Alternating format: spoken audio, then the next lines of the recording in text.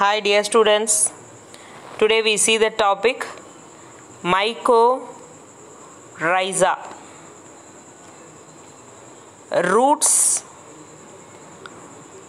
plus fungus. Fungus வந்து rootல present ஆனா அதுக்கு பேர் என்னது? Mycorhiza.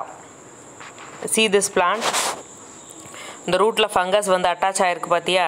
ஸோ இது ரெண்டு ஆர்கானிசமே வந்து இந்த இடத்துல பெனிஃபிட் அடையுது. ஃபங்கஸும் பெனிஃபிட் அடையுது, ஹையர் பிளான்ட்ஸோட ரூட்ஸும் பெனிஃபிட் அடையுது. ஃபங்கையால் அதோட ஃபுட்டை அதால் ப்ரிப்பேர் பண்ணிக்க முடியாது. ஸோ பிளான்ட்ஸ் ப்ரிப்பேர் பண்ணுற ஃபுட்டை ஃபங்கை அப்சர்வ் பண்ணிக்குது.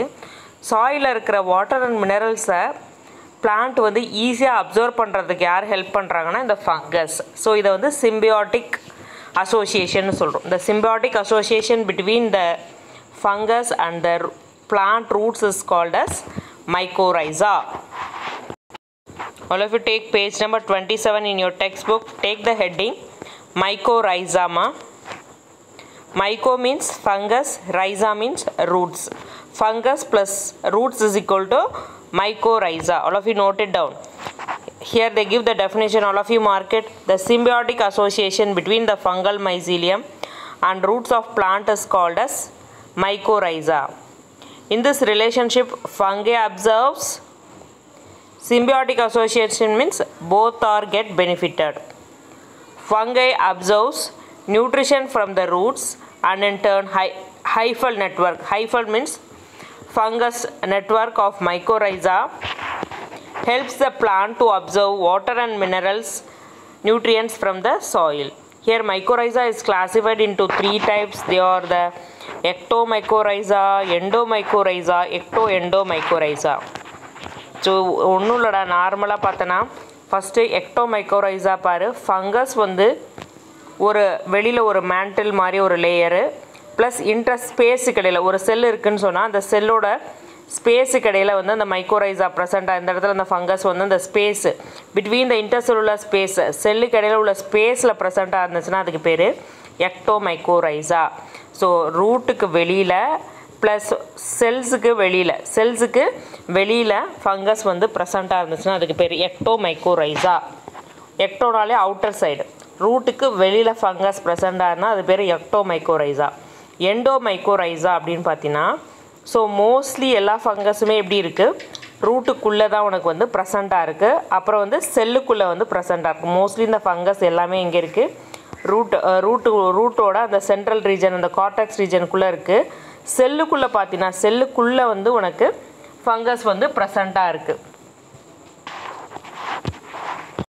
ஸோ இந்த எண்டோமைக்கோரைஸாவில் பார்த்தீங்கன்னா வெசிக்கிள்ஸ், ஆர்பசல்ஸ், எபிப்ளம்மா இது மாதிரியான ஸ்ட்ரக்சர்ஸ் வந்து இங்கே ப்ரெசண்ட்டாக இருக்குது இல்லையா.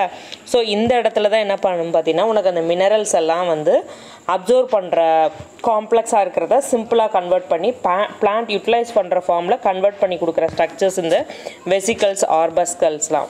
ஸோ அதனால இதுக்கு என்ன நேமு, வேம் ஃபங்கஸ் அப்படின்னு சொல்கிறாங்க. வெசிகுலர் ஆர்பஸ்குலர் ஃபங்கஸ், வேம் மைக்கோரைஸா அப்படின்னு சொல்கிறாங்க. இதுக்கு இன்னொரு நேம் என்னது, வேம் ஃபங்கை, வெசிகுலர் ஆர்பஸ்குலர் மைக்கோரைஸா அப்படின்னு சொல்கிறாங்க. அதையும் நோட் பண்ணிக்க. அடுத்து இந்த இதில் வந்து உனக்கு எண்டோமைக்கோரைஸான்னு ஒரு தேர்ட் டைப் இருக்குது. இதில் போத் மேண்டிலும் ஃபார்ம் ஆகிருக்கும், வெளியில் அவுட்டர் ஸ்ட்ரக்சரில் ஃபார்ம் ஆகிருக்க தானே மேண்டில்னு படித்தோம், மேண்டிலும் இருக்கும், கார்டிக்கல் செல்ஸ்குள்ளேயும் பெனட்ரேட் ஆகிருக்கும். ஓகேவா.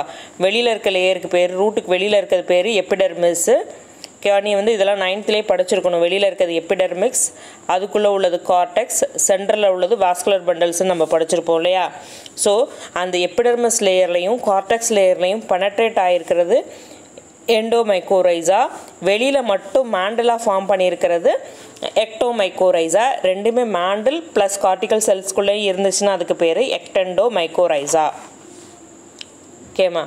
எண்டோமைக்கோரைஸாவில் ஆர்பஸ்குலர் டைப்ஸ் கொடுத்துருக்காங்க. ஆர்பஸ்குலர் மைக்கோரைஸா இருக்குது, எரிகாய்டு மைக்கோரைஸா, ஆர்கிட் மைக்கோரைஸா. ஸோ இந்த எக்ஸாம்பிள்ஸ் பார்த்துக்கோ. இம்பார்ட்டன்ஸ் ஆஃப் மைக்கோரைஸா பார்த்தீங்கன்னா ஹெல்ப்ஸ் டு டிரைவ் நியூட்ரிஷன் இன் மோனோட்ராப்பா. மோனோட்ராப்பா அப்படின்ற ஒரு பிளான்ட் என்னென்னா இது ஒரு சாப்ரோஃபைட்டிக் ஏஞ்சியோஸ்போம்ஸ். சாப்ரோஃபைட்ஸ்னு என்னமா சொல்லியிருக்கேன், த organism that lives on dead and decayed plants and animals, dead plants and animals survey பண்ற organism தான் என்னது saprophytic angiosperms. Angiospermsனா plants, higher form of plants தான் angiosperms. ஸோ அதில் ஒரு டைப் தான் இந்த மோனோட்ரோப்பா வந்து அந்த சாப்ரோஃபைட்ஸ்லேருந்து நியூட்ரிஷன் அப்சர்வ் பண்ணுறதுக்கு யார் ஹெல்ப் பண்ணுறாங்க? ஃபங்கஸ் வந்து ஹெல்ப் பண்ணுறாங்க, mycorrhiza. Improve the availability of minerals and water to the plant.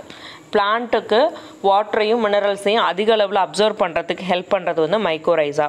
Provides draft resistant to the plants. வறட்சியில் plant வந்து நிலைத்திருக்கிறது, வித்ஸ்டாண்ட் பண்ணியிருக்கதான். டிராஃப்ட்ன்றது வந்து வறட்சி. ஸோ தண்ணி இல்லாத கண்டிஷன்லையும் பிளான்ட்ஸ் வித்ஸ்டாண்ட் பண்ண ஹெல்ப் பண்ணுறது இந்த மைக்கோரைசல் ஃபங்கஸ். ஃபோர்த் பாயிண்ட் பார்த்தீங்கன்னா protect roots of higher plants from the attack of plant pathogens. So வேறு ஏதாவது பேத்தோஜென்ஸ், டிசீஸ் காசிங் ஏஜென்ட்டை தான் நம்ம என்னென்னு சொல்லுவோம், பேத்தோஜென்ஸ் கிட்டேருந்து பிளான்ட்டோட ரூட்ஸை வந்து ப்ரொடெக்ட் பண்ணுறது இது மைக்கோரைசா. ஸோ இந்த மைக்கோரைசாவில் பார்த்தீங்கன்னா importance of mycorrhiza 3 mark question கேட்பாங்க. மைக்கோரைசா 2 மார்க்ஸில் வரும். அதோட டைப்ஸ் கூட 3 மார்க்ஸில் சேர்த்து கேட்கலாம் உனக்கு. இது இம்பார்ட்டன்ட் கொஸ்டின், எல்லோரும் பார்த்துப்போம். அடுத்த ஹெட்டிங் வந்து லைக்கன்ஸ்மா.